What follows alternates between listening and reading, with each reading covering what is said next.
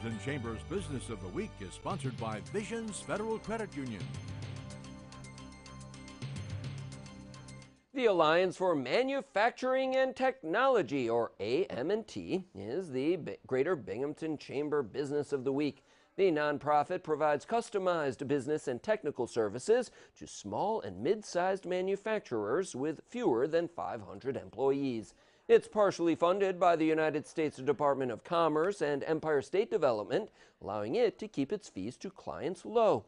It uses its own staff consultants as well as third-party experts to offer assistance in process improvement, strategic planning, succession planning, and sustainability.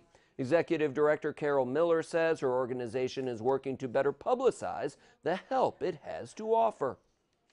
Every project that we do with the organization is surveyed by an independent third party 6 to 9 months after the project is completed to ensure that it had results and there was an impact with the organization.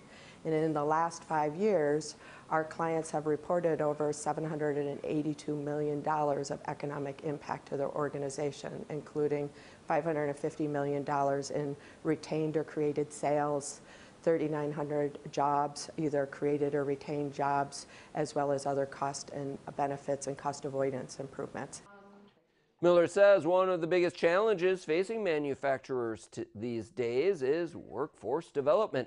She says her organization is trying to dispel the misconception that manufacturing jobs are dirty, dull, and dangerous. Miller says they require a fair amount of skill, are interesting, and good paying. For more information, go to amt-mep.org.